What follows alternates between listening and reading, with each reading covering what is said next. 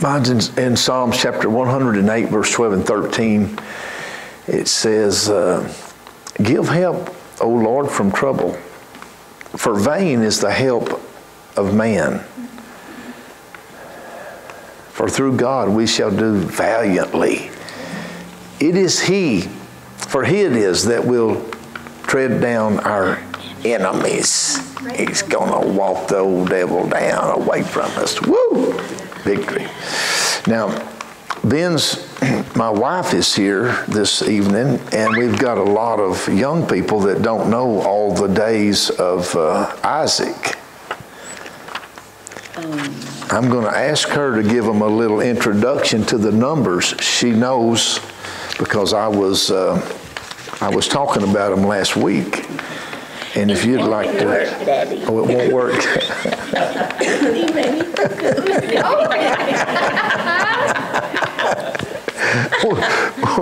We was going from Abraham to Isaac, and when his children was born, and how old he was, and how old the kids was. And does anybody know how old Isaac was when he died? We'll close with that. That's close. You're just 5 years too much. Yeah. That's I think it just needs a scripture that the Lord marked those things down for a point of, just where you kind of have a point of contact in them. Our lesson today is over Jacob's faith. Is there anything about Jacob that you remember that showed his faith in God? Daniel, do you remember anything about Jacob? Do you know who he was?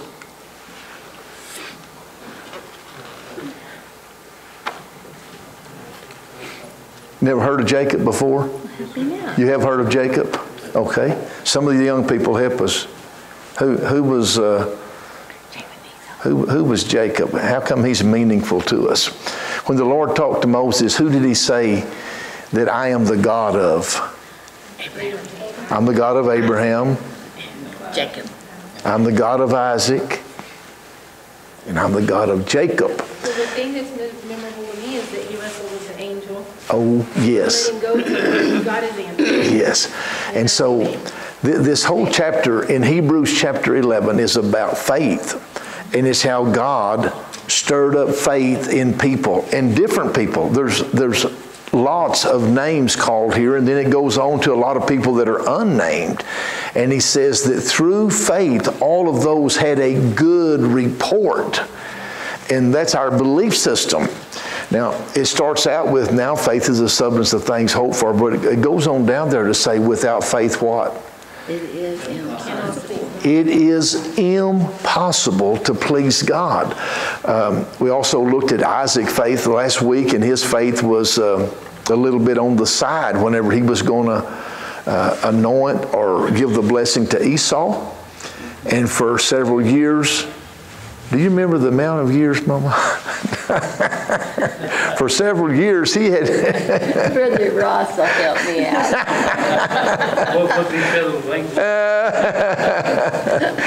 For several years, about 40, he knew about the promise that God had given when those children were going to be born. And in that promise, that there was twins in the womb, that they would both be boys, he said that the younger would rule the elder. But when it come down to blessing them, who does Isaac want to bless and intends to bless? Esau. He intends to bless the wrong one. He just feels like, I'm at the age I am, and at the age this child is, I can probably manhandle this deal and give it to the one I want to have it. But with the intercession of Mama and Jacob and some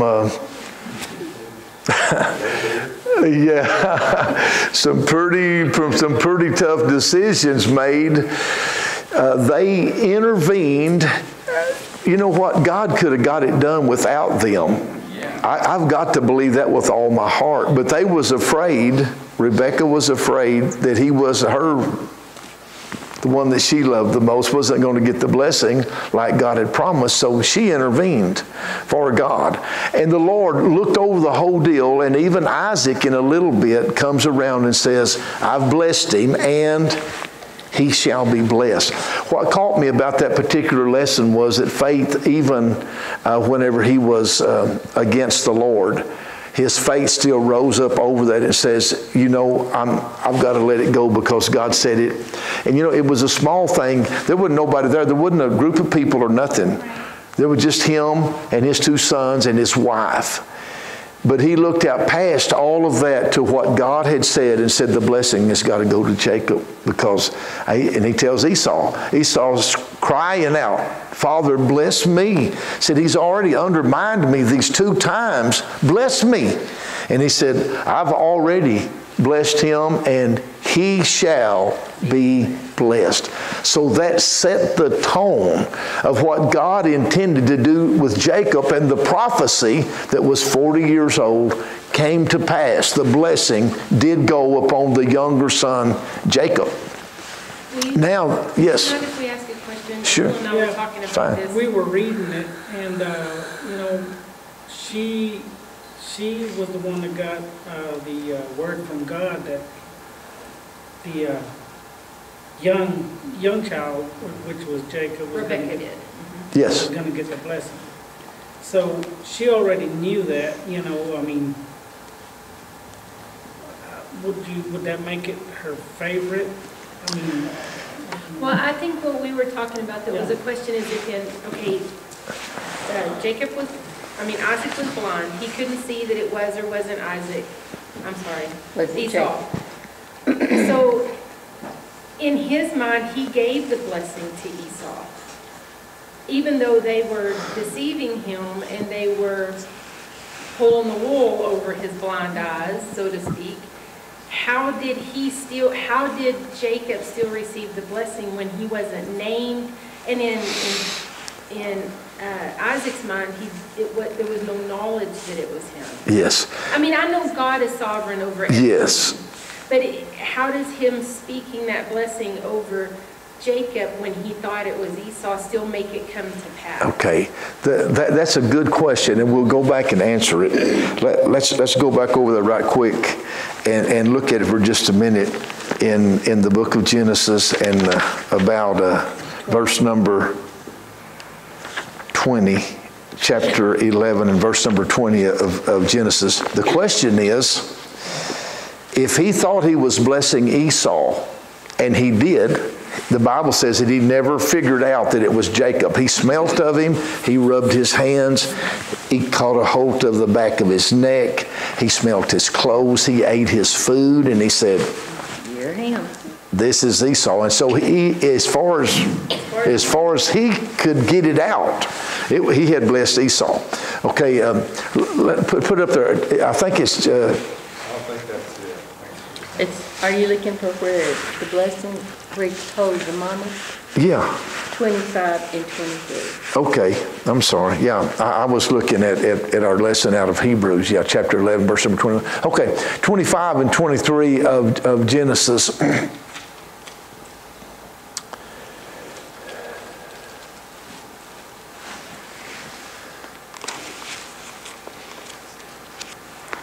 Okay, go to the next chapter.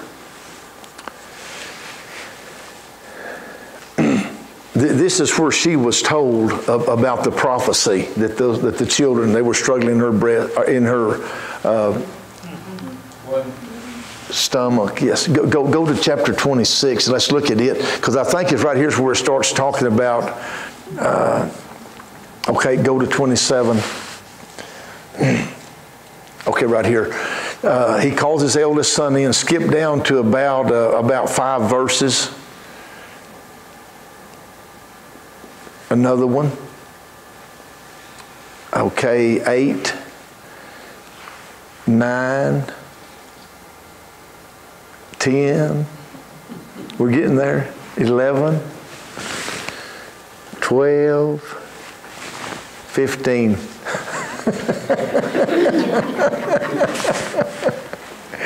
Okay, we're still getting closer. Put it on down to about 18. And he came unto his father and said, My father. And he said, Here am I. Who art thou, my son? Jacob said unto his father, I am Esau, thy firstborn. I have done according as thou badest me. Arise, I pray thee, sit and eat of my venison, that thy soul may bless me.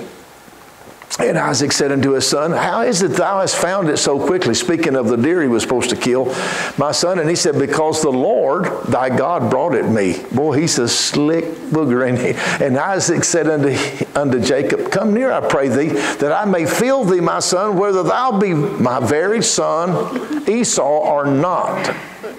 And Jacob went near unto Isaac his father, and he felt him and said, The voice is Jacob's voice, but the hands are the hands of Esau. Don't you know there was a fear went down Jacob's? Because he thought, man, if he finds out I am deceiving him, he'll probably put a curse on me instead of a blessing. And he discerned him not, because his hands were hairy as his brother Esau's hands, so he blessed him. So up until now, like being said, nothing. He don't catch it. He thinks that he's still, and he thinks I'm beating God. I'm putting the blessing where it's not supposed to go. It's supposed to go on Jacob. I'm putting it on Esau. And he said, Art thou my very son Esau? And he said, I am. Whoa. And he said, Bring it near to me, and I will eat of my son's venison, that my soul may bless thee. And he brought it near to him, and he did eat, and he brought him wine, and he drank. Do you know what he was eating, Daniel? Thomas, do you know what he was eating? What was it? What was he really eating? What was he really eating? He thought he was eating venison. What was he really eating? Tyler, do you know what he was eating? I was going to say venison. Yeah. He was eating goat meat. Goat. They'd killed a kid goat and deceived their dad with goat meat. So he didn't know if he was eating venison or goat. He thought he was eating venison. If you ate goat, you know the difference. Yeah, well, she must have fixed it somehow, because he didn't discern it. He said, I hear you. I've eaten some goat and just one bite and be like, whoa, man. That's it right there. Sometimes it's tough. Okay, here we go. And his father Isaac said unto him, Come near now and kiss me, my son.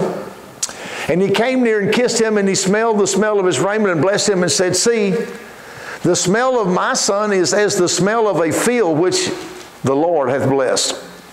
Therefore God give thee of the dew of heaven and the fatness of the earth and plenty of corn and wine. Let people serve thee and nations bow down to thee. Be Lord over thy brethren. Exactly opposite of what the Lord said in that prophecy in 25. And let thy mother's sons bow down to thee. Cursed be every one that curseth thee, and blessed be he that blesseth thee. And it came to pass, as soon as Isaac had made an end of blessing Jacob, and Jacob was yet scarce gone out from the presence of Isaac, his father, that Esau, his brother, came in from his hunting. And he also had made savory meat and brought it unto his father. Now, what kind of meat was he bringing in? He was bringing venison, deer meat. And he brought it to his father and said unto his father, Let my father arise and eat of his son's venison, that thy soul may bless me. And Isaac, his father, said unto him, Who art thou? And he said, I am thy son, thy firstborn Esau. And Isaac trembled very exceedingly and said, Who? Where is he that hath taken the venison? See, he thought he was eating deer. Has taken the venison, he's eating goat meat, and brought it unto me, and I have eaten of all before thou camest, and have blessed him. Yea, here's the crossover right here. He recognizes at this time that God had this thing set up from the beginning. 40 years ago when they was born, and now God's speaking to him right here and saying, and this is where his faith went from against God to, okay, Lord, even in the face of the tears and my son, the one I love most, him crying out to me and begging. If you go to Hebrews, like it's 10, or maybe 12, we will look at this in a minute, that Esau sought it carefully with tears, but found no place of repentance. He really didn't care about God.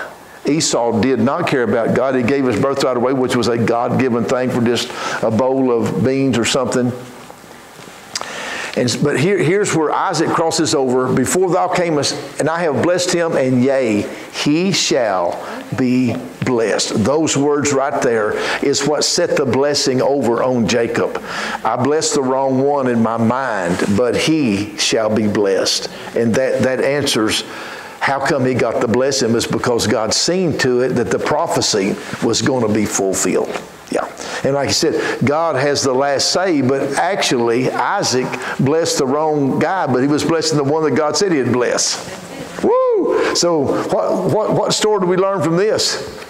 Don't try to be God. He got the last say every time. And if we're willing to do it God's way, it's always the best way. He knows best. And I mean, it cost Jacob, almost cost him his life, but he kind of bought Esau off with the present he gave to him, and he was very humble. When he come back, he said, I don't need nothing you've got, Esau. I want to give you a blessing. I want to say thank you for not sicking your men on me. I think he had 400 men with him. Anyway, that's how he got by. Right there. Answer the question okay out of the scripture? Yes, I guess you knew God is going to have the final say, and it just seems like such a wreck. Yeah. The whole thing, because we also talked about the fact that maybe there was a slight bit of Rebecca that did know what God said. I know that Jacob was her favorite. Yes. But surely there was something in her that was like you said, she heard her husband say that and was like, but God said it was going to be Jacob, and Jacob's my favorite. Yes. Make this happen. Yes. She did know that. She knew what the Lord had spoke to her. Absolutely. And Jacob knew that. That wasn't something hid from him. The scripture doesn't say a lot about that, but them being right there together, and she had went to pray to find out what God would say about it. And I'm sure that would be something you would share with your mate. That's before the children were even born. But anyway, good question, and it makes you want to dig around and say just how it come out.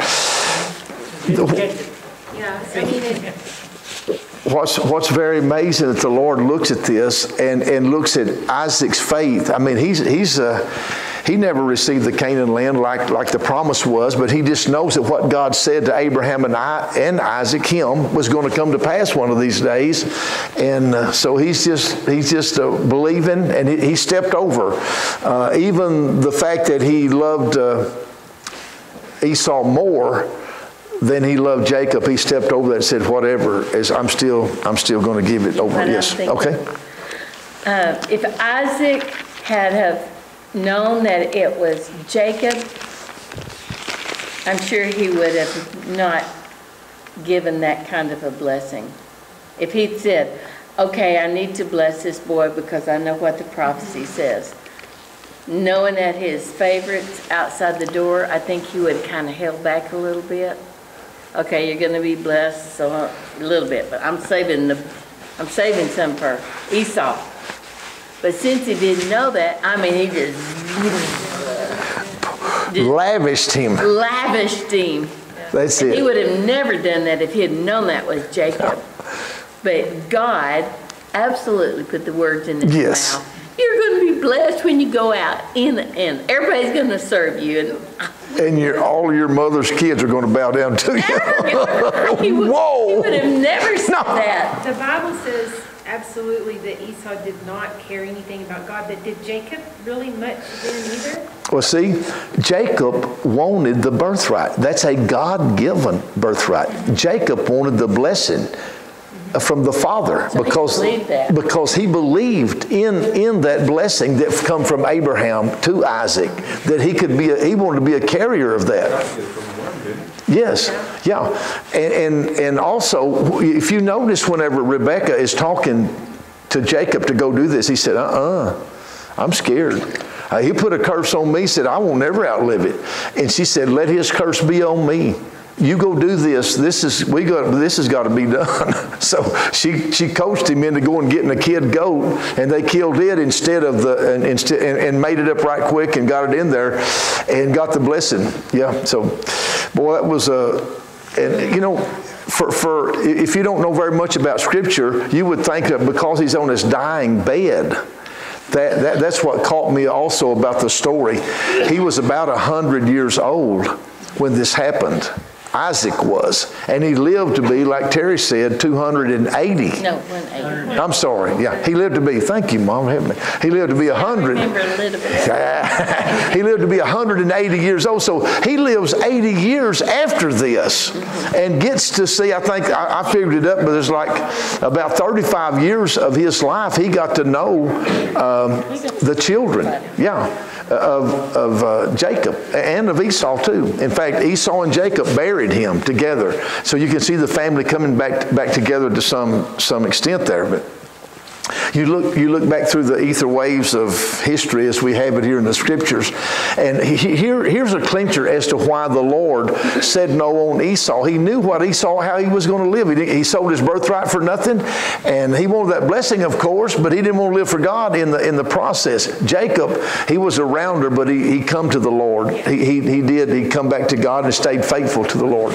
Don't you think, though, in a way too, that shows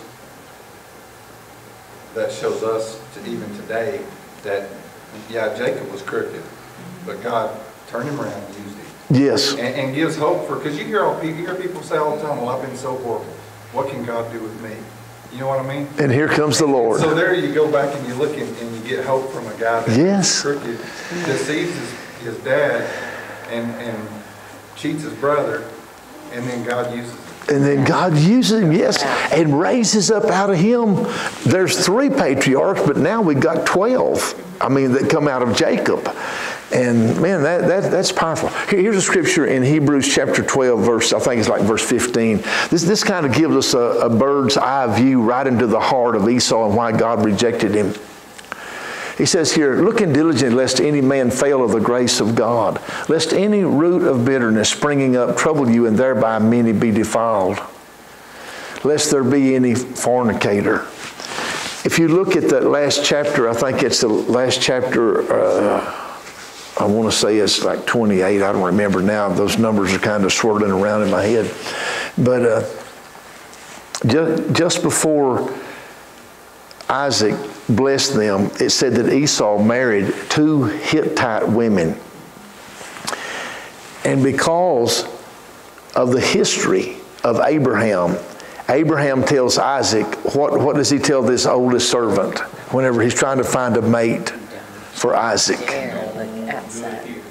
Don't let him marry anybody from this part of the country. And now this is my thinking. The Lord had told Abraham that he was going to give him all of that country. And to take a land, you've got to kill people to do that. And you'd be killing your kinfolks.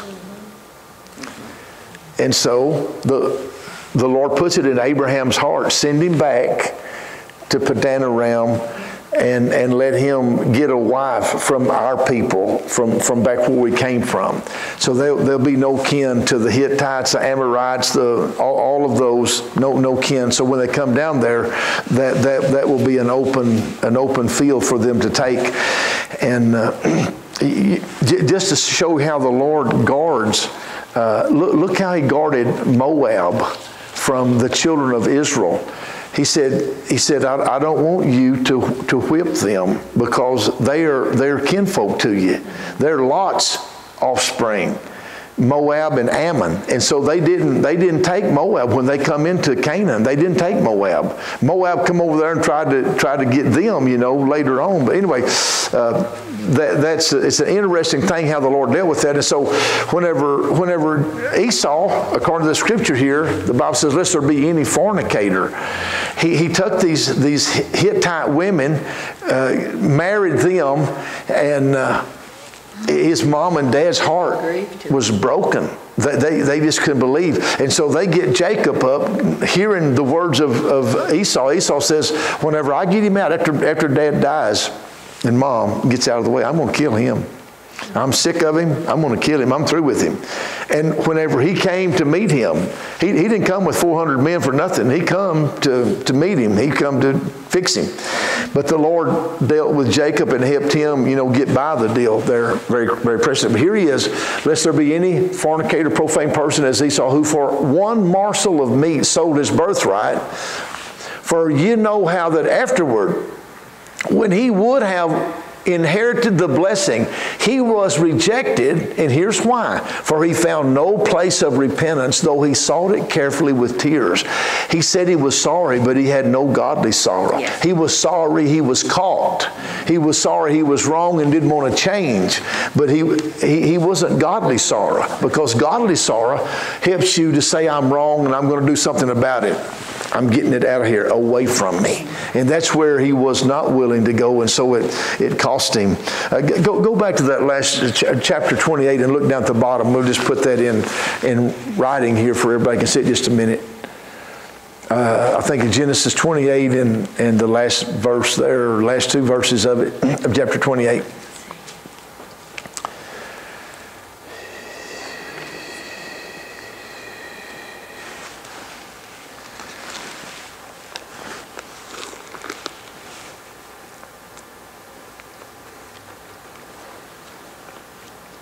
Did I miss it? Okay, it's going to be 26 then. I'm ahead of it instead of behind it. It's going to be 26 in the last verses, I bet you.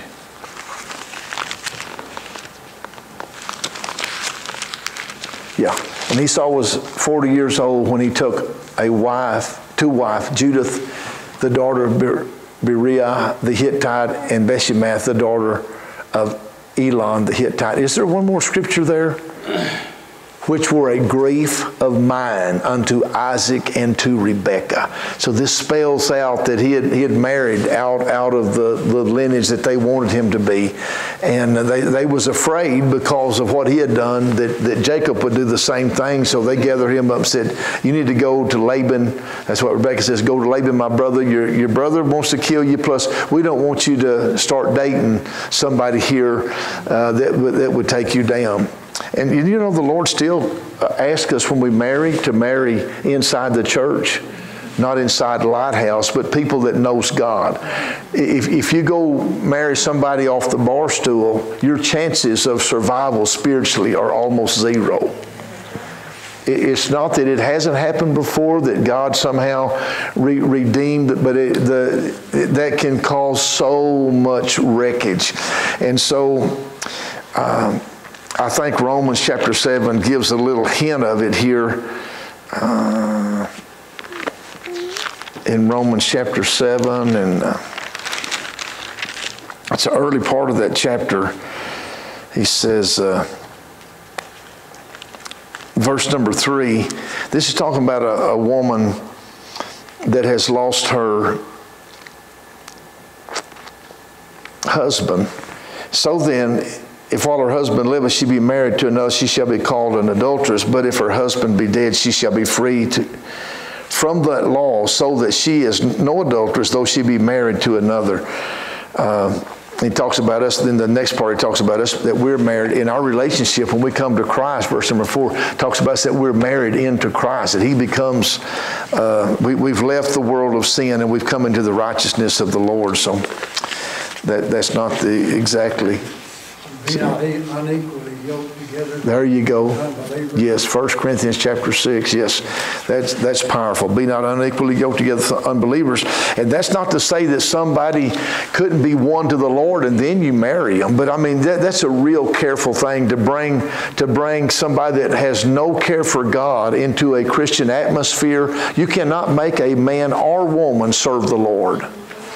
Now, he does talk about it in 1 Corinthians 7. He says, how do you know, O wife, if you can't, this is looks like a man and woman that got married in sin. The woman gets saved, and the question is, ask her, don't leave the man. How do you know what you might win him through your good, your work, or the man? If you got saved and your wife didn't, how do you know you don't have a chance of bringing her into a walk with Christ? So that's... Yes.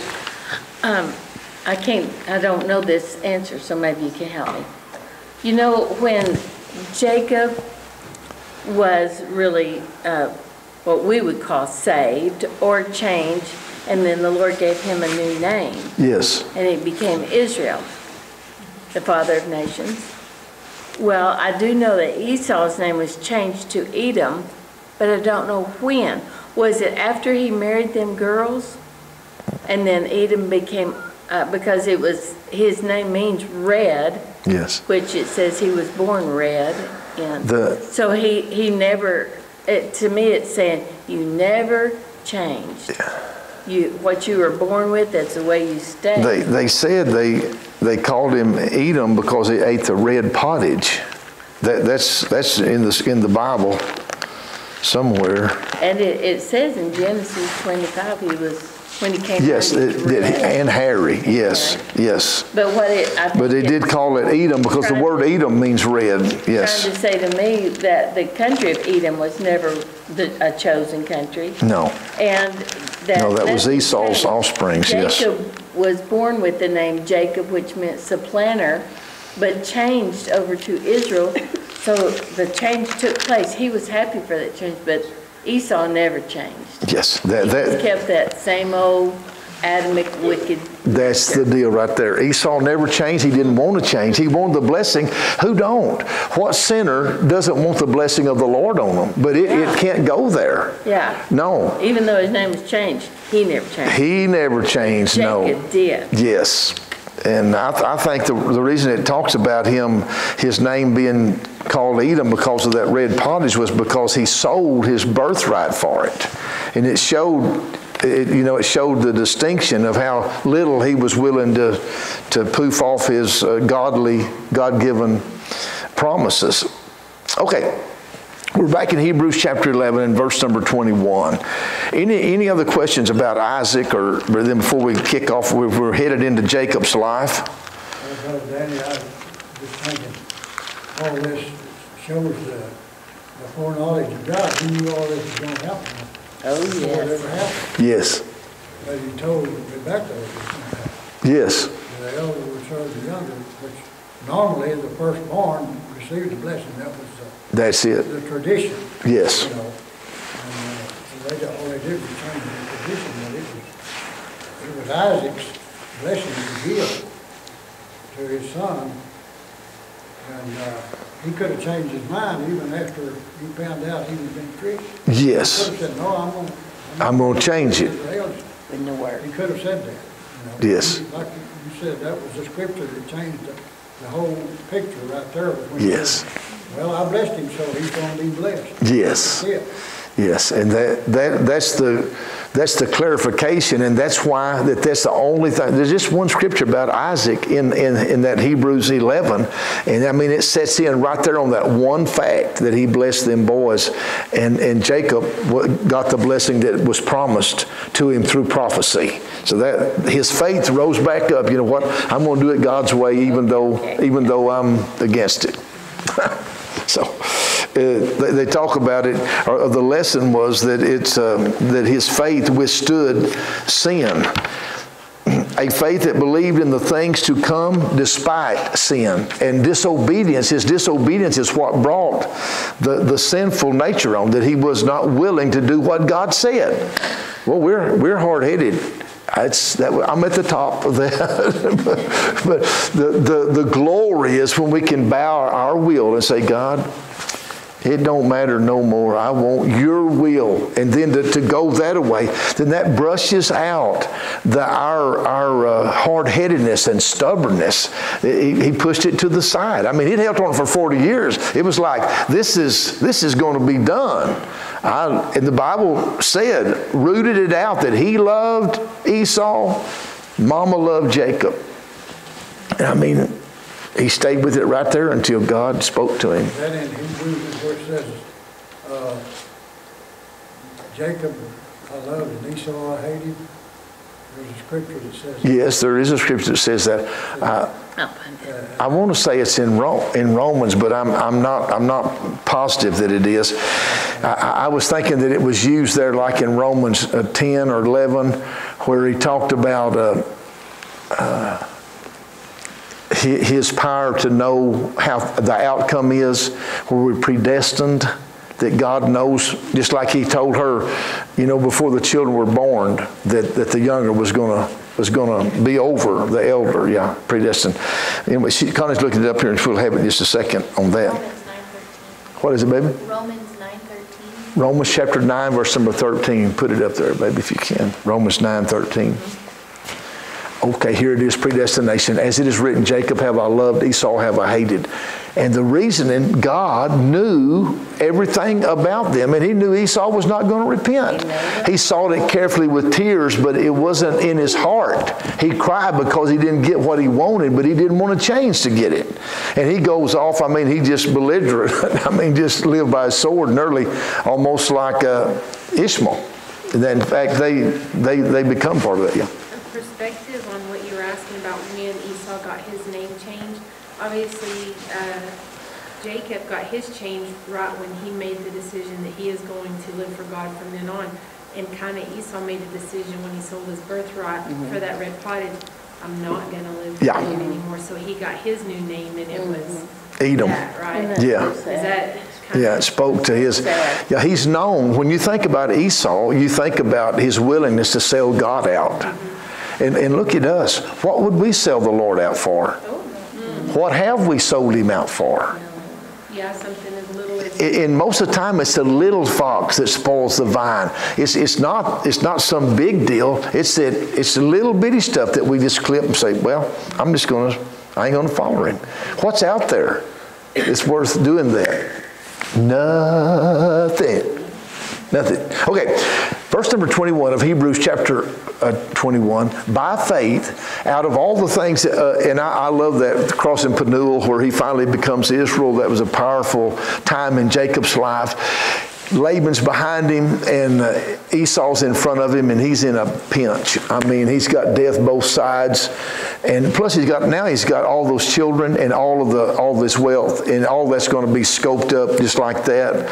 And he just gets down before God. He sends everybody off, and he stays on the other side of Penuel by himself. And there he meets the angel, gets a hold of him. I liken to that for us getting a hold of God, because it was, and the angel tells him, he says, he tried to shake him off, but he's hanging on he said, you can kill me, but I ain't leaving. He smote him to where he limped the rest of his life. He dried up the sinew in his hip, but he wouldn't turn him loose. He's limping like crazy, but he still got a hold of him. That's what God wanted to see in Esau's life, but that wasn't there. He didn't have no hang on to God. It was all about him. But Jacob so radically changed. It said when he crossed that river Penuel, that the sun, the S-U-N rose upon him, but the S-O-N rose upon him too. And he was never called Jacob no more. He's called Israel in the eyes of God, the father of many nations. Woo! Precious, that conversion. That's not recorded right here in Hebrews, though. What he is saying, he's talking about this man. He's been through all kinds of trouble, and he gets down to his closing hours. You know what a man says at death speaks volumes about his life, because he's trying to put into action. If you knew you had 3 minutes to live, what would you say? Would you say, go get all the money you can, find the best house you can get, go buy a new automobile? What would you say if you knew you had 3 minutes? And that puts, you talk about perspective. Well, he knows he's close to death. And his son, Joseph, knows that. And so when he says it here in the scripture, by faith Jacob, when he was a-dying, blessed both the sons of Joseph and worshipped, leaning upon the top of the staff. I was reading after one of our commentaries, Matthew Henry, and he said there's about 4 things that come out of this passage of Scripture, and this passage of Scripture we'll look at for just a minute. It's over in Genesis 48. Genesis chapter 48, verse number 1. But it says that he made both of them heads of different tribes. And whenever he talked about Ephraim and Manasseh, he looked at them and he told their daddy, your kids are not your kids no more. They are mine. I'm taking them like Reuben and Simon. Simeon. Them boys, they're going to have their own tribes. That was an incredible prophecy to take those boys, because he felt like that Joseph had been jousted, and he had been sold by his own brothers. But Daddy, on his deathbed, we're going to take some leverage out of this deal. And so those two boys, when they're brought to Jacob, or to Israel by Joseph, and they're just little fellers, and he's manipulating them, getting them up there in front of him, because he's blind now, he can't see himself, and he's going to do some work himself on them. But I'll give you these four things to see if you can pick them out as we go down through the scriptures. The first one that he did, according to Matthew Henry, was he made them both heads of different tribes. That's Manasseh and Ephraim. And if you read after Israel, who does it always talk about? Manasseh and Ephraim's in there all the way, just like his own children, like Israel or Jacob's own sons. He prayed that both might be blessed. He didn't just pray for one of them. He prayed that both of them would have the blessing of the Lord on them. He prophesied that they both should be blessed, that they would have tribes that would follow them. And he worshiped, praising God for what he had done. Remember how he did? He's dying. He'd mustered enough strength to set up in the bed, but whenever it come, after he got through blessing him, he gets up. I mean, he's wobbly, he's way up in years, and he knows he's just a little bit from dying. He gets up on that staff and praises the Lord. Whew. So he's honoring God with all the strength he's got left. He's pouring out. And so the writer said this is why, even though he had some really steps of faith, like when he met God, what about the ladder? He leaves home. He's by himself. He gets a rock there at Bethel, lays his head down on a rock, and who can tell me the story? Which young person? Thomas, you remember what happened when he was sleeping? Daniel? B? Baby girl? JC, you remember what happened when he went to sleep there on that rock? Okay, that's okay. I mean, I'm just pulling you right off the top. Baby, do you know what happened at the rock? Levi? No, sir. You know what happened at the rock? Any of our young people know what happened at the rock when he laid down and went to sleep? Okay. Yeah. A ladder came down from heaven. And on the ladder was what? Going up and down the ladder, ascending and descending, was angels. And at the top of the ladder was God talking to him. And he made a covenant with him there. And you remember whenever he woke up, he looked around and said, "Woo! Hallelujah.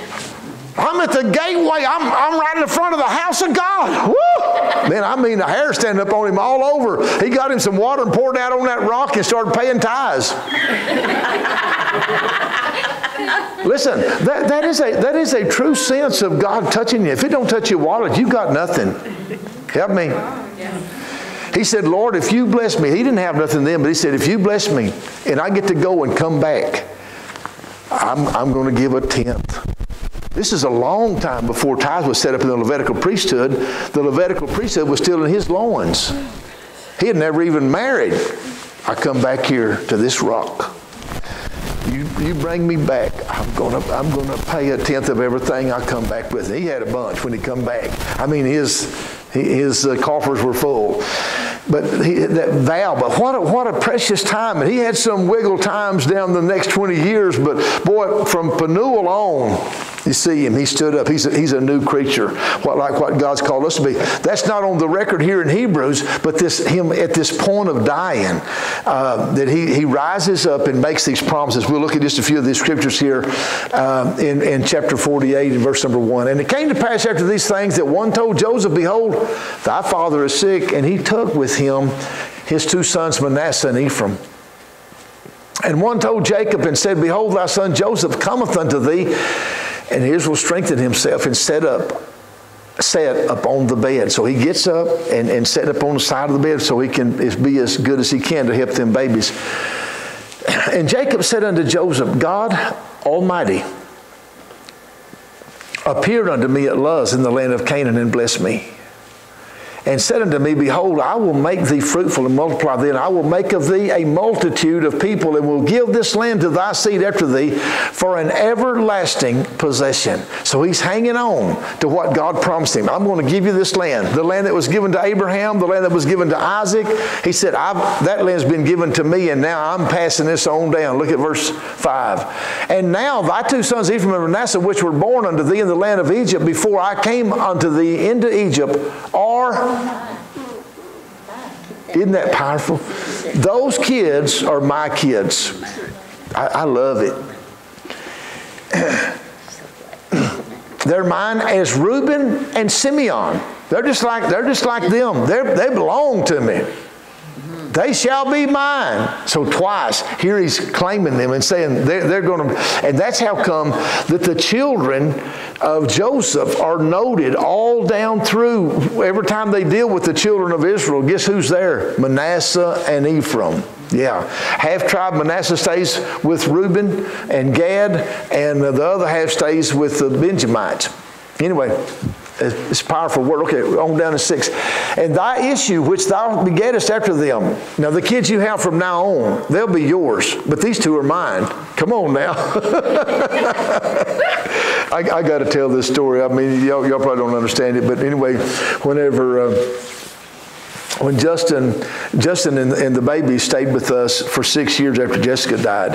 And so we kind of got hooked to the children. And so whenever Justin was going to marry, I said, that's wonderful. That's great. I said, do this one deal.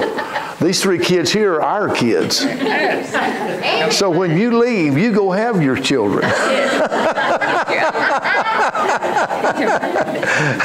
And of course, he laughed me off. But that's the way we've got. Them kids are our kids. We still feel that. We love them babies. Yeah, shoot. Go on, have your own children. These are my kids. Anyway, it's a precious thing that Jacob, he'd been around them enough. He knows them babies now. They were alive whenever he came there, and whenever he come into Egypt, and so he's got to see them some, not regular, I'm sure, because Joseph was busy, but they're down there now. They know. Joseph knows my dad's getting close to eternity. There's a promise that was made him, his granddad, his great-granddad. We're interested in that. We believe that this we're going to inherit. Our seed's going to inherit that Canaan land. We're still believing God. So you can see faith raising up off this old grandpa. Verse number 7. And as far as for me, when I came from Padan, Rachel died by me in the land of Canaan in the way when yet there was but a little way to come unto Ephrathah. And I buried her there in the way of Ephrath, the same as Bethlehem. And Israel beheld Joseph's sons and said, who are these? He wants to make sure because he's blind. He can't see them. And Joseph said unto him, his father, they are my sons whom God hath given me in this place. Now he just said these sons are mine. But he wants to make sure. He's fixing to bless them. So he's going to do like Isaac. I want to know which one of these are. And Joseph said to his father, they are my sons whom God hath given me in this place. And he said, bring them, I pray thee, unto me, and I will bless them. Now the eyes of Israel were dim for age, so that he could not see. And he brought them near unto him, and he kissed them and embraced them. So he could tell one was older than the other one just by their height, their body structure, their size. They said that blind people with their hands can tell, they start seeing through what they feel. And Israel said unto Joseph, I had not thought to see thy face, and lo, God has shewed me also thy seed. He said, I didn't think I'd ever get to see you again, Joseph, but now I'm getting to see your children. Man, I mean, this is a blessed time for Jacob or Israel. Verse number 12, and Joseph brought them out from between his knees, and he bowed himself with his face to the earth. And Joseph took them both, Ephraim in his right hand toward Israel's left. The right hand would be the main blessing. And so he's saving that blessing for the oldest one. Which one's the oldest? Manasseh. He's got Ephraim over here in his right hand, Manasseh over here, and he's switching them as they go across. Yeah. So Manasseh's going to end up, well, no, they're going to go straight forward, wouldn't they? If he's in the left hand, it would go to the right hand of his dad. So that would be right. So he's just sending them straight forward, but the dad switches it up. Okay, let me see if that'd be right. Yeah, if I had Ephraim in my left hand and I sent him forward, he would be in the right hand of Jacob, and Manasseh in the left. But he had Ephraim in his right hand and Manasseh in his left. That's what the scripture says. Joseph took them both, Ephraim in his right hand. Ephraim in his right hand, would you say it with me? Ephraim in his right hand and Manasseh in his left hand. And so he's guiding them right to the way he wants them blessed. And Grandpa goes, Okay, now look what it said. And Israel stretched out his right hand and laid it upon Ephraim's head. Now, right here is Ephraim, and the right hand goes where? The right hand said, whoa! Yeah. And his left hand's upon Manasseh's head, guiding his hand. Look at the word here. Wittingly. For Manasseh was the firstborn. And he blessed Joseph and said, God before whom my father Abraham and Isaac did walk, the God which fed me all my life long unto this day, the angel which redeemed me from all evil. Bless the lads, and let my name be named on them, and the name of my fathers, Abraham and Isaac, and let them grow. And here's the prophecy. Here's the prophecy he talked about where? Let them grow where? Into a multitude in the midst of the earth. So he not only blessed them, but he prophesied that they would become a great tribe of people. And I mean, Ephraim and Manasseh is talked about all through from that time forward. They're tribes in the Israeli group. I thought that was some interesting facts. We'll look at some scriptures here along. We're getting. Well, you need to read where his daddy said, "Wait a minute, Dad." Okay. And when Joseph saw that his father laid his right hand, let's do it again where you can see which one it is. Okay, put it right here. And when Joseph saw that his father laid his right hand upon the head of Ephraim, it displeased him.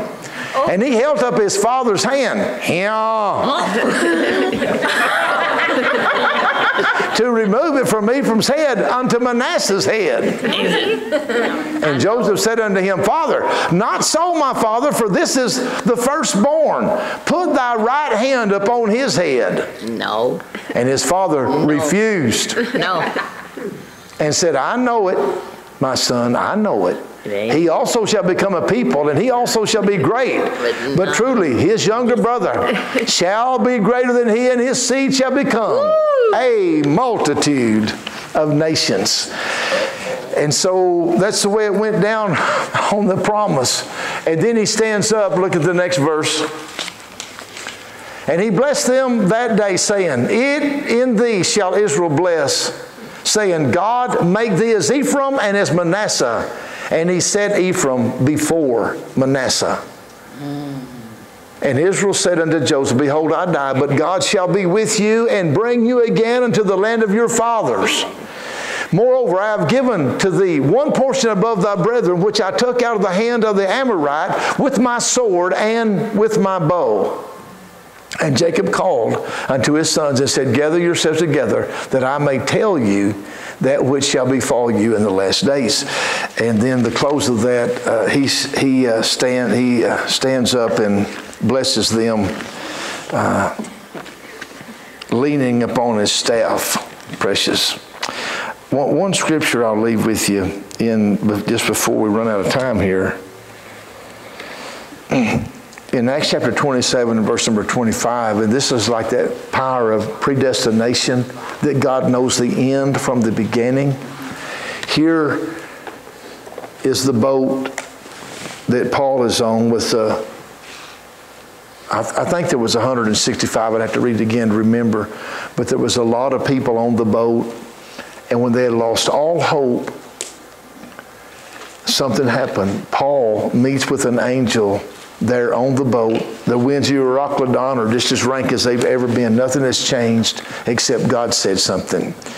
And this scripture says, Wherefore, sirs, Be of good cheer, for I believe God, that it shall be even as it was told me. And what the angel had told him, that every person on that vessel, the vessel was going to be lost, but every person would be saved. And it shows the power of God to do the impossible. We know that, but those stories bring out the fact that there's nothing beyond the God that we're serving. Even when it gets right down to the wire, that's an incredible story about Isaac blessing the wrong one. But when he gets through, he says, but the question was good. But he's going to be blessed because he recognized, his faith said, you know what? It's got to be God's way. And so he turned it loose. He gave it up. That was his faith shown there in Hebrews. Okay, let's stand together. If you have any requests this evening,